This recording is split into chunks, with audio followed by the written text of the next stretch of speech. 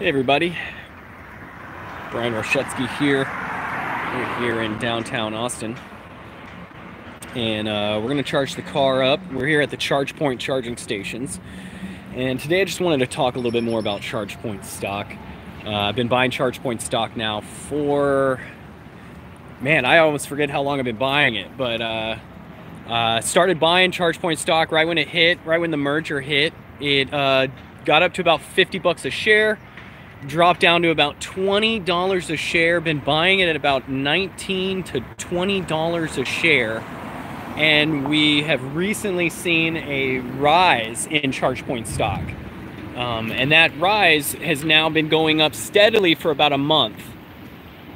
This is here in Austin, Texas.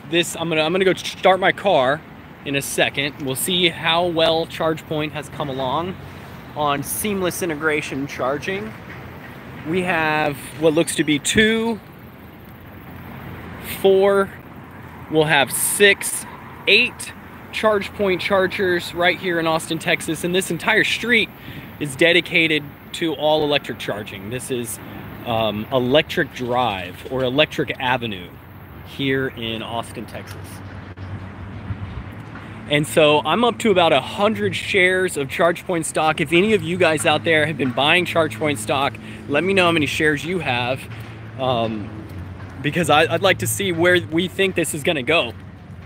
If ChargePoint gets any type of specific, integration into any other vehicles, whether it be, or like in any other businesses, whether it be like Whole Foods, we're going to see a rise in ChargePoint stock. This is definitely going to be something that's going to pop, I think, in the coming months, hopefully. And we don't know, we never know, but that's what we're hoping for.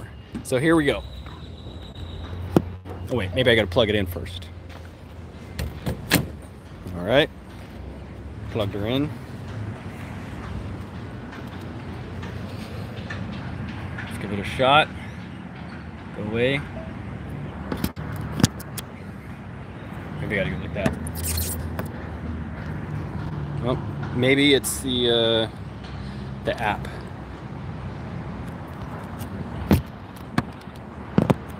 Normally it just starts. Come on, ChargePoint. Waiting for EV. And there it goes. Charging up. 100%. Pretty much integrated. Pretty much. Pretty good.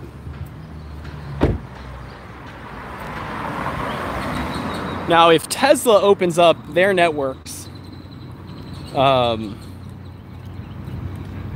other charging, I think that could change things, but I think that's so far out.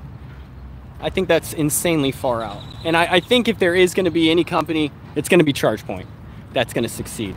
No other companies have. Look at this.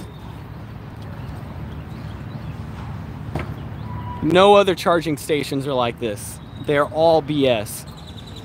These are the nicest charging stations outside of Tesla. And that's why I think that ChargePoint stock was an insane buy at 19 bucks. Now we've been running a little ramp on ChargePoint stock. I think it's about up to about 30 to 35 bucks right now. I've seen multiple other people talk about ChargePoint could be going up to about 100. I've seen someone speculate in the future it could be at 1,000.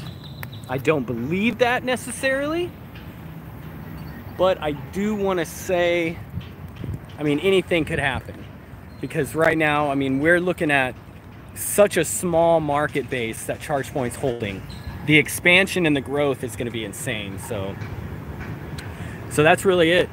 Just let me know down in the comments if anybody has ChargePoint stock, if anybody's buying ChargePoint stock or thinking about ChargePoint stock. Let me know what you think.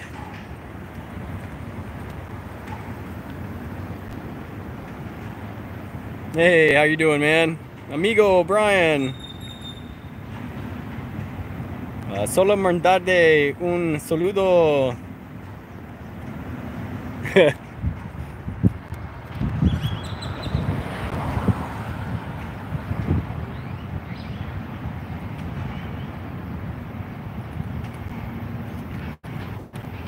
Oh, my magnet. Found my magnet.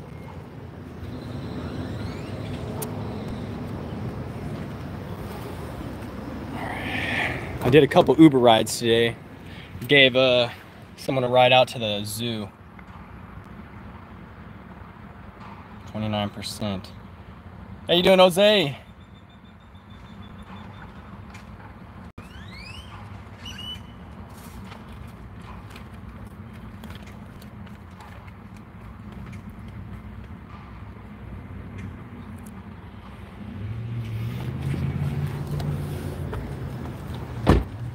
Not too equipped with Spanish there, buddy. I try. You can hear it water cooling.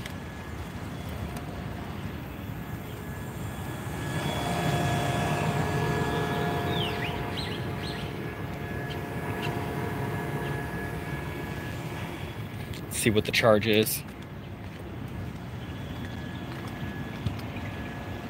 Actually, this one's the one. You hear the water. That's weird. This one's not charging, but this one's the one cooling. Huh. Wonder if it goes through this first or something. All right. I don't know if you guys can see that. I can barely see it. So far I've added, and I'm currently charging at 52.5 kilowatt hours. Completely BS compared to a Tesla, I know, but completely futuristic to that car, that car, that car, that car, that car, that car, that car, the Jeep, the van, the Hummer, or whatever that thing is, the Range Rover, that car, that car, that car, that car, that car, that car, that car, and that car, and that car. Did see an Audi e-tron today. That was pretty sweet. I wonder how long it'll be before these suckers open. Not like we really need them right now, but my wonder is if we technically didn't need these right now, ChargePoint's expanding. What does ChargePoint know? Does ChargePoint know that we're about to see a push? You know, do they know that there's going to be a push in that we're going to need these? That's the question. If ChargePoint's preparing, maybe the stock's definitely doubled over the past few months. I feel we're going to see another doubling in here in a couple months.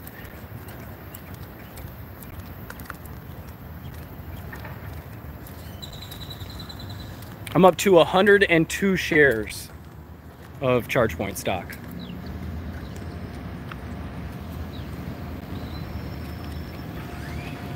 I think my average buy-in is about 29.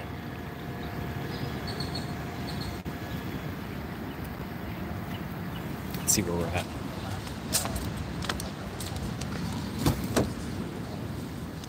$43, $44. Almost done. I'm gonna go ahead and kick the AC on.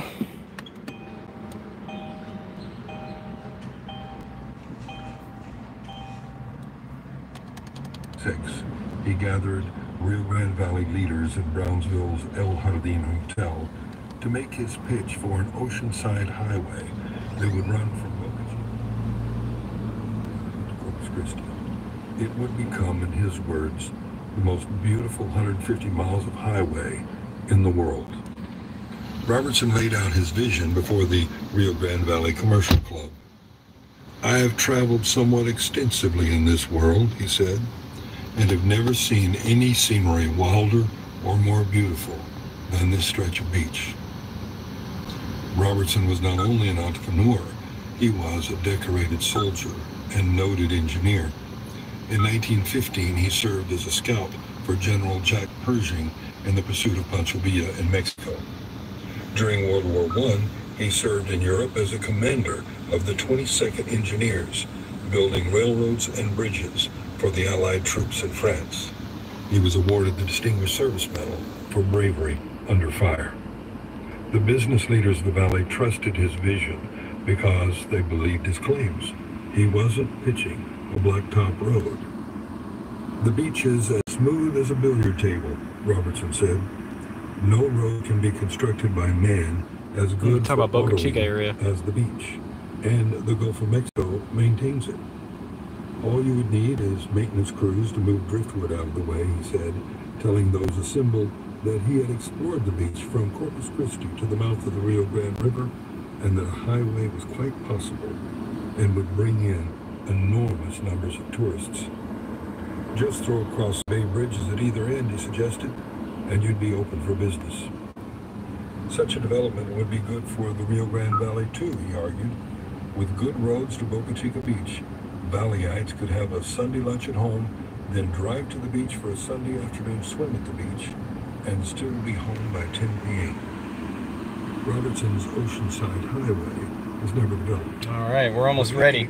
Now, I want to let you guys know I'm going to be trying to get some more videos going. I'm going to get, I want to do a video on how Shutterstock and stock photography has led me to passive income and investments into Tesla and stocks. I'm gonna get a couple more videos maybe going as well, and then I should be back down at Giga Texas here maybe tomorrow. I think I'll be back at Giga Texas tomorrow. We'll see. Just want to tell everyone thanks, and we'll see you next time. Got to get this charge going. Peace.